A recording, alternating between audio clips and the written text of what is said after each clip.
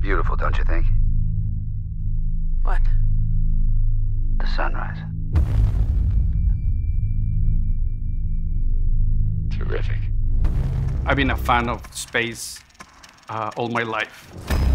There's something almost metaphysical about the idea of going to space and separating yourself from the Earth. We've not seen our planet like this as such a character. They've made it so every color, every landmass, every sunset, every storm, it's alive. It's a live, living entity.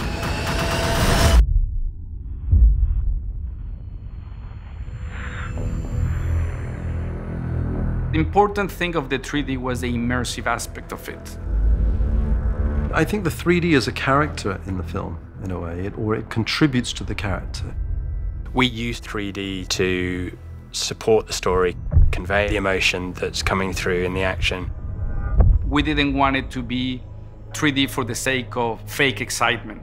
With 3D, you're going to be feeling like you are abandoned in space and floating untethered, and it'd be really hard for somebody to watch this and not feel like they're there. Explorer, permission to retrieve Dr. Stone. Your go, Kowalski.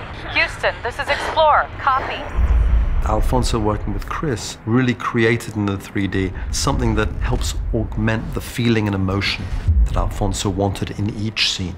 We wanted to be realistic, and yes, and pump it up a little bit here and there when we have some excitement going on.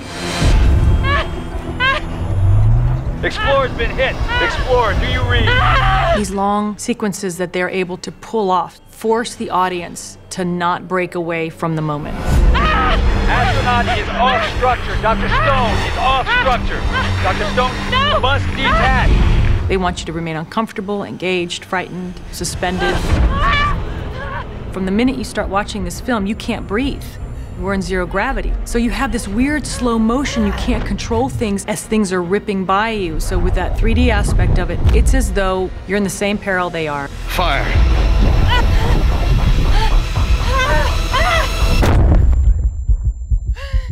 Together with the sound, the music, and the picture, you're inside that journey.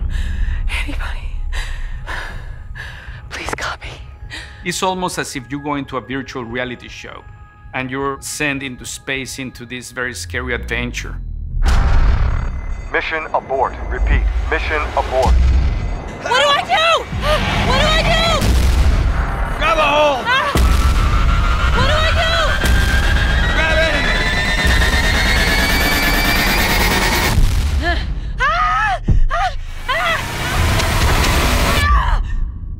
If you hear us, we could sure use a rescue mission.